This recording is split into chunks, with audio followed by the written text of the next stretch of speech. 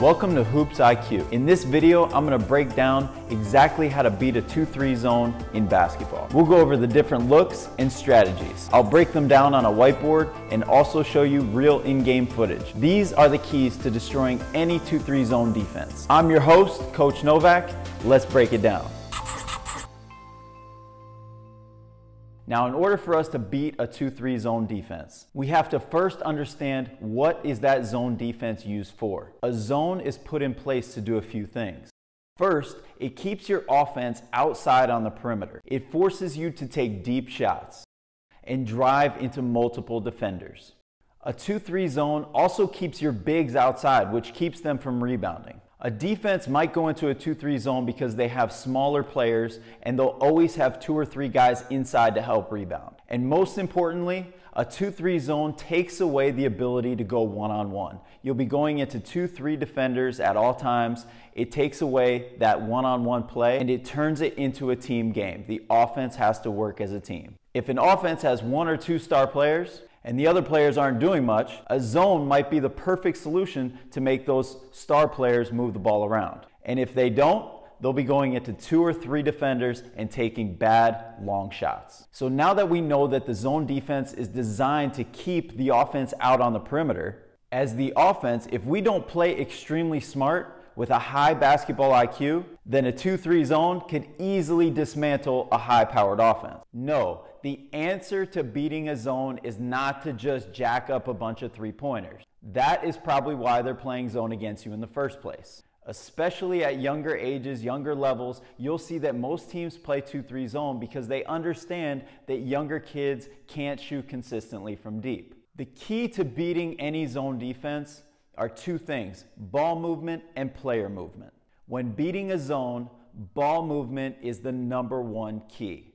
But you can't just have great ball movement. You also have to have player movement with that. If you don't, here's what happens. They're moving the ball around the perimeter, 3 guards, passing, but there's absolutely no player movement.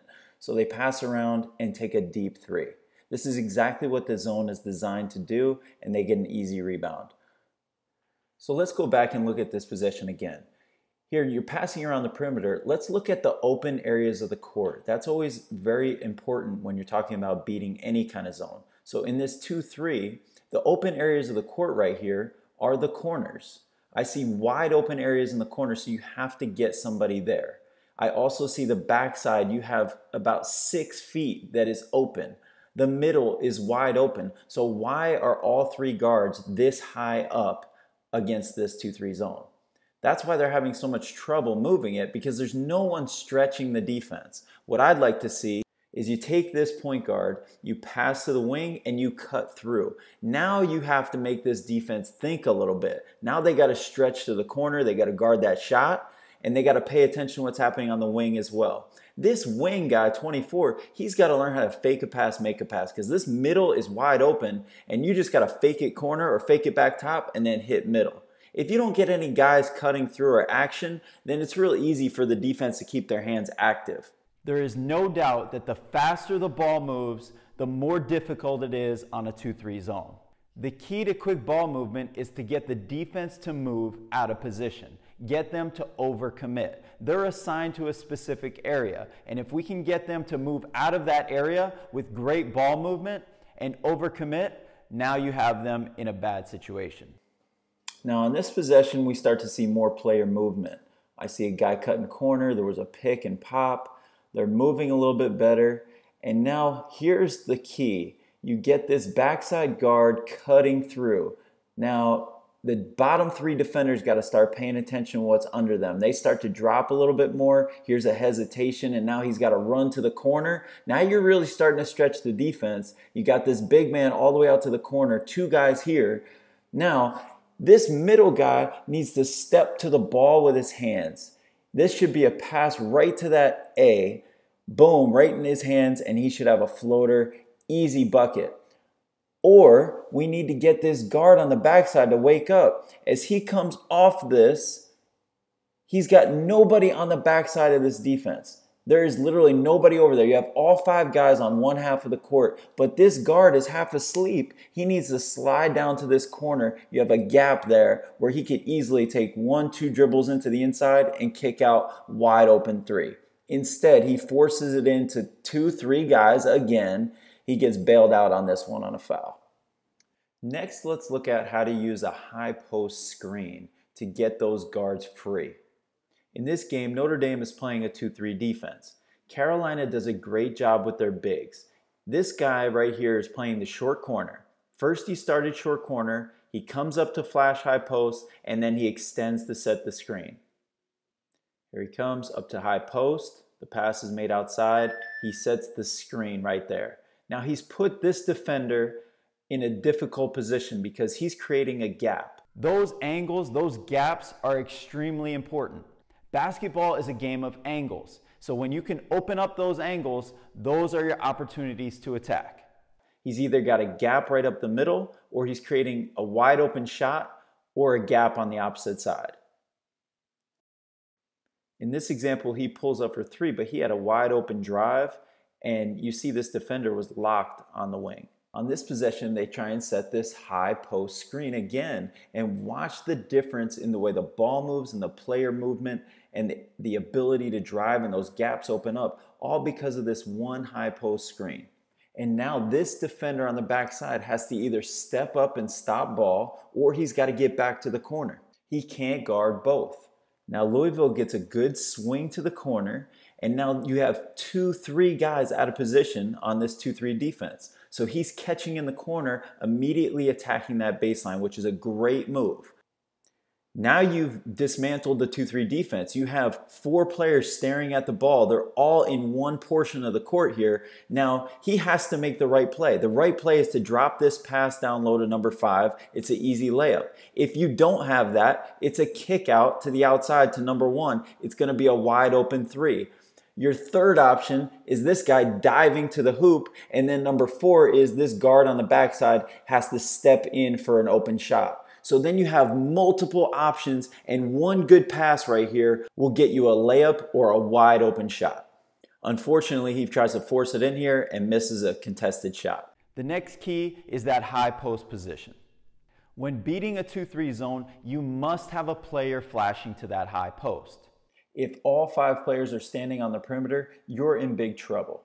Let's watch this entry pass. Here's an entry pass right to the foul line. What he does really well is he faces up, and the 2 backside guys dive down. You don't see this very often. That's how you can tell they're really well coached. Then he faces up and attacks into 2 defenders, but he knows it's a driving kick. This guy steps out to the corner, and that's an easy bucket. Once you move a player to the high post, it creates a threat on the inside. That player does not have to be always a threat to score, but a great passer.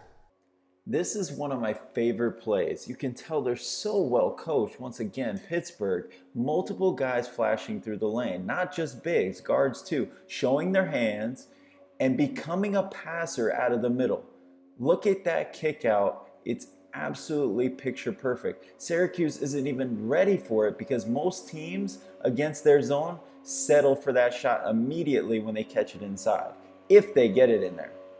Once they hit that high post and they're a great passer, now you have a high-low opportunity. So here they are moving around the perimeter. I can see that they're looking inside. All right, there's a good entry pass, but immediately what does he do? He dribbles out to the corner, and now he's stuck in a double team.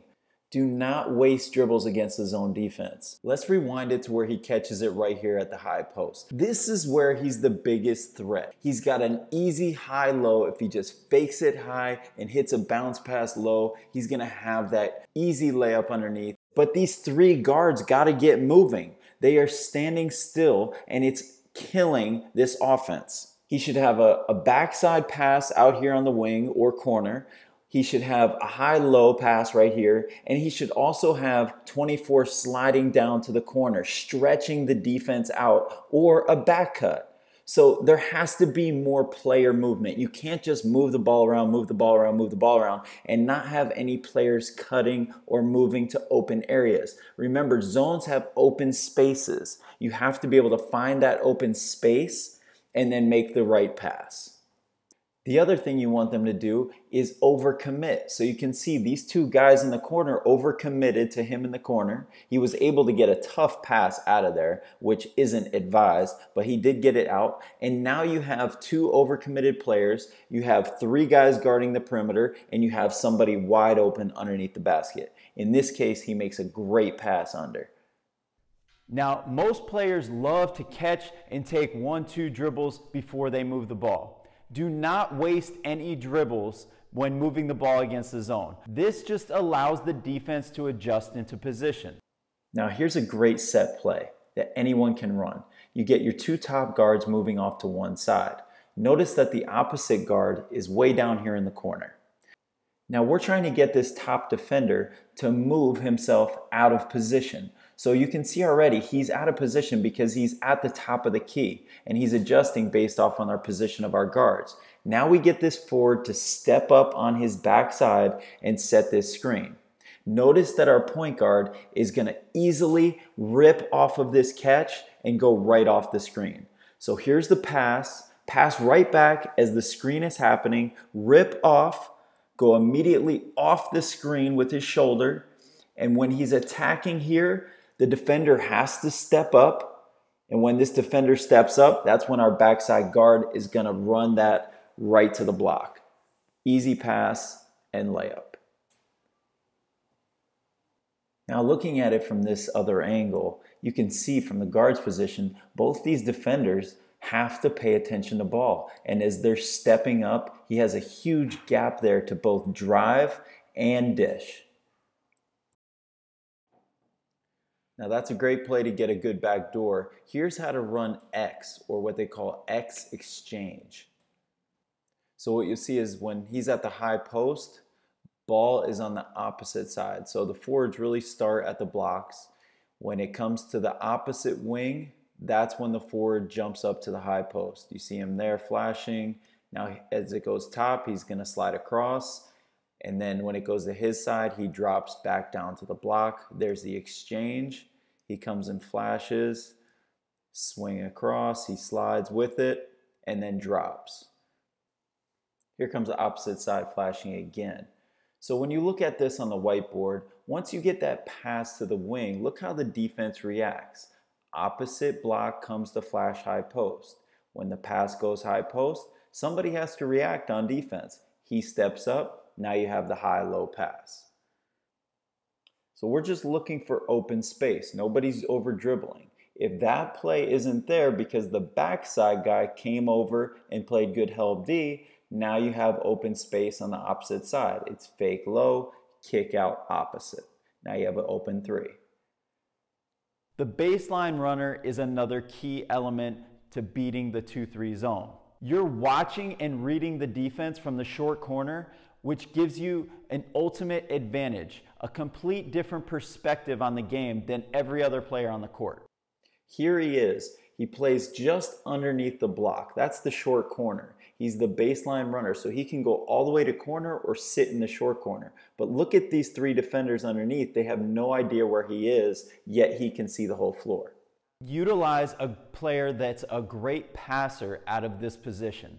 If they can pass and shoot from the corner, then it's really difficult to guard them in this area.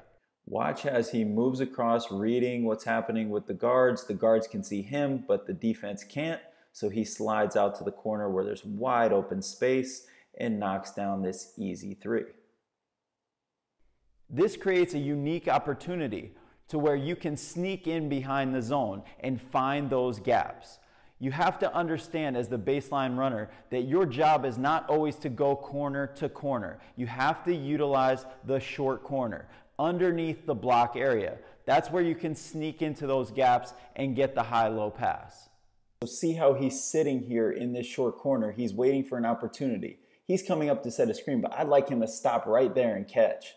Instead, he comes all the way up, sets a screen, and that's fine because he ends up catching it in the right spot anyway, right here. And this is your chance to either get the high-low, you get your shot, you got your drive, or you attack and kick. So he does a great job getting inside, drawing defenders, and kicking out for three. Now, when we look at it from the reverse angle, Here he is again. Look how much space there is here when he catches the ball. A lot of space, a lot of room to do a lot of damage. There's the kick out. What I'd like to see, freeze it. You get one extra pass out here to number 3. Even though the shot clock is running down, one extra pass in high school, that's a much better shot. Now let's get into some bonus tips. This is basically a pass screen away to this top defender. And then once it's not there, or he gets over it, you flash high post. There's the entry pass. Now, the second great thing about this play is when the play breaks down, it's not a forced shot. They're at a position right now. You have 4 defenders underneath the basket. Now this top defender's chasing the ball. Now the ball moves quickly. One extra pass to the corner, and then you have a wide open corner shot. He could also hit that middle for a nice easy bounce pass and layup. I like those too. Now what happens a lot of times in 2-3s, they'll trap the corners. When you get trapped in the corner here, it's so important for the other guys to recognize what's happening. You need somebody flashing to the middle. This high post area is wide open. Then you need these backside guys to pay attention. One needs to spread out to the 3-point line. The other needs to drop down. So look, okay, we got the flash to the middle. He's got his hands high. He's ready for a pass. That's awesome. Now we got to get number 24 to drop down to the block immediately so you have some high-low action. And you got to get 4 to spread out to this wing. Okay, so he catches high post at the elbow. He should be able to take this open jumper. All right, if he doesn't have it, he has a low pass or he has a kick out to 4 for a wide open shot. Okay, let's see what happens here. He pump fakes, he drives, he's going right into the help defense. If he's not going to take that open elbow jumper, then he has to be a great passer out of that position. Because now you just end up with a turnover. You cannot force the ball into 2-3 guys against a zone defense. So look, the difference between good players and great players is all in the details. The same thing goes for coaches. The details really do matter. You have to understand a different level of the game. Understand that it really is chess, not just checkers. We covered high post screens, how to run the high post, short corner, running corner and baseline. We understand now that we can screen against the 2-3 zone.